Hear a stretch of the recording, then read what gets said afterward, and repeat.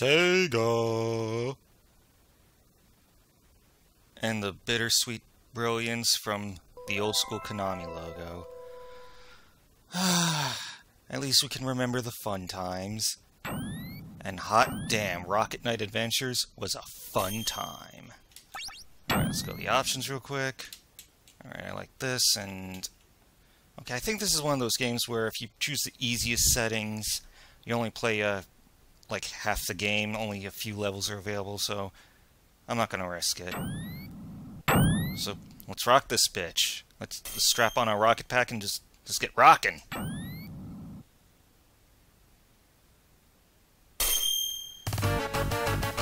Oh yeah, epic intro.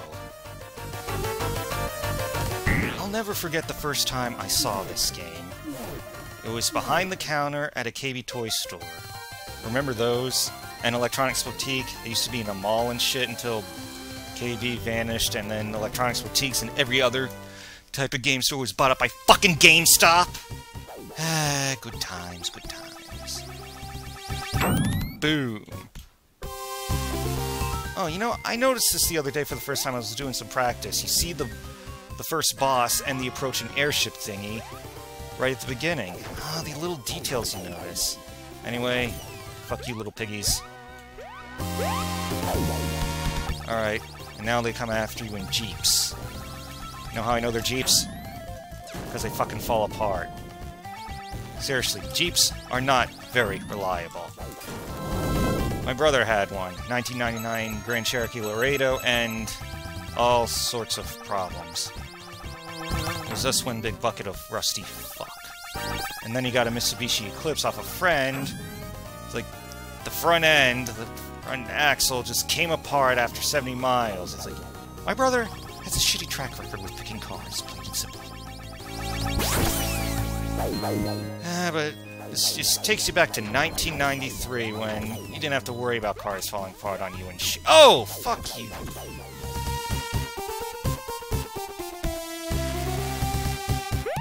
And I also had another Rocket game that I remember where I just saw the box and I knew I had to have it one day.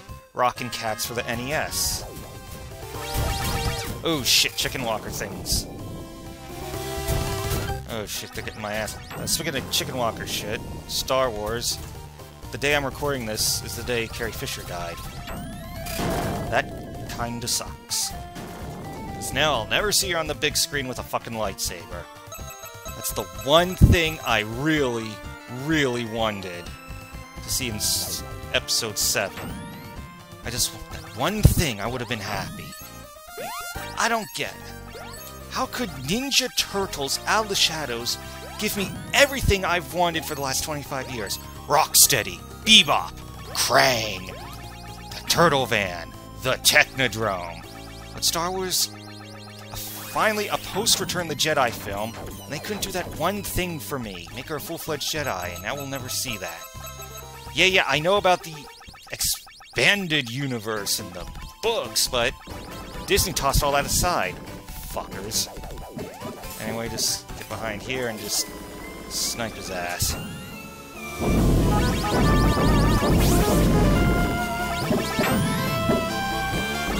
Cheap, but it is all I can afford.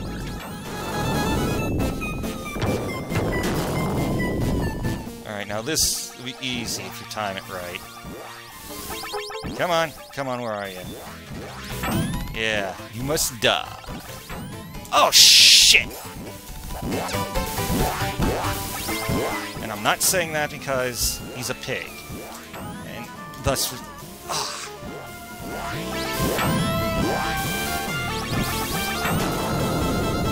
I'm not saying it because he's a pig, and Ganon is also usually a pig, even in that one CDI Zelda scene. I'm just saying because he had to fucking die.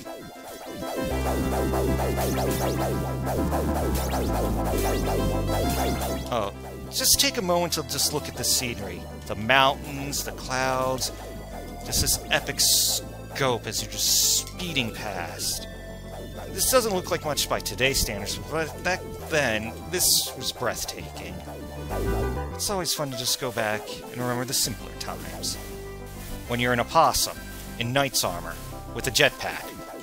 putting the kibosh on this Leviathan-looking motherfucker. Simpler times. Simpler times. Get up! Yeah, I'm playing very conservative since I took some unnecessary hits back there. I mean, in terms of difficulty, this isn't Castlevania or Ninja Gaiden or Ghosts and Goblins or NES Battletoads or any of that shit, but it does not reward carelessness. It's Konami, so it's to be expected that it's gonna expect something from you.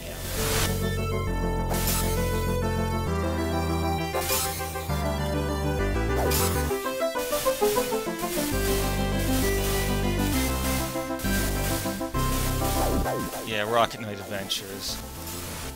Like I said, I saw it behind the counter at KB Toy Stores and I knew I had to have it one day. I didn't have a Genesis when I first saw the box, but when I finally did and I started shopping for games, this was one of the top contenders on the list of it's time to fucking get it. Ah, shit. And those guys have toasty bums too. Huh. Just let go when I'm standing still and I'm gonna do a charge attack in place. Okay. Oh, fuck you, buddy. And now we... This shit. Ow, ow, ow, ow, ow. Oh, let me in, let me in, let me in. Alright, that one advancing wall of doom part in Silent Hill 3, the one that catches you by surprise.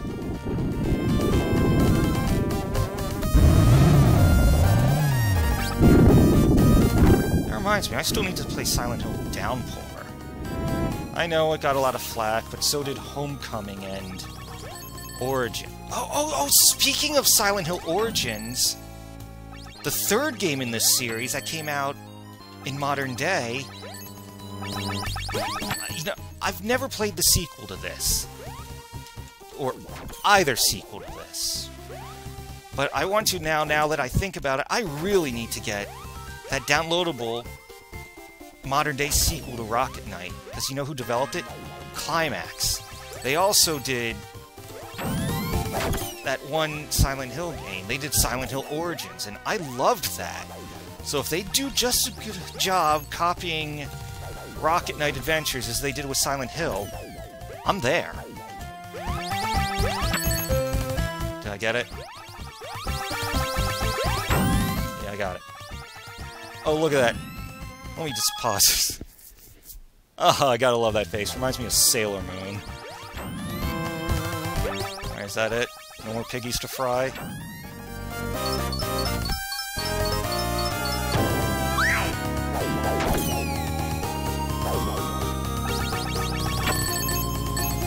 Alright. There's the thing. Bananas.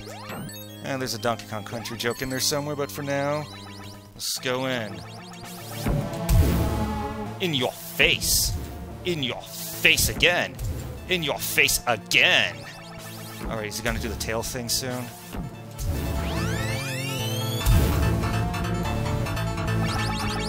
Oh yeah, and just behold, perhaps the most bitchin' boss theme ever composed. You know who did this? I believe it was Miss Castlevania. That's right, Michiru Yamane. Uh-oh! Oh shit, oh shit, oh shit. Get to the other side.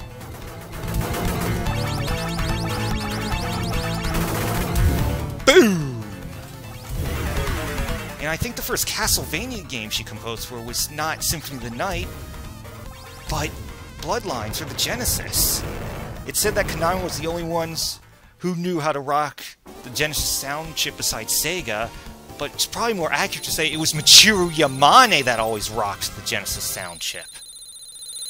Anyway, that's the first level. Doing good, doing good.